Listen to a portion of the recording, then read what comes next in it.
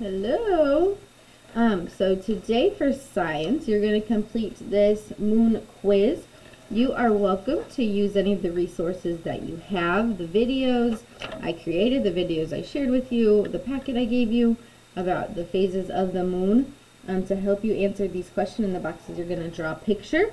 Make sure to, when it asks a question that requires a complete sentence, make sure to have capital letters and punctuation.